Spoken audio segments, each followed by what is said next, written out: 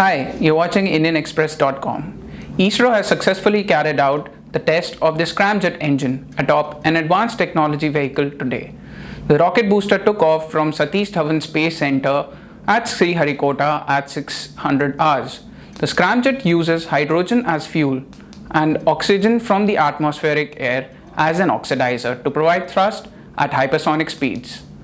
After a flight of about 300 seconds, the vehicle touched down in the Bay of Bengal, approximately 320 kilometers from Sriharikota. Thank you for watching IndianExpress.com.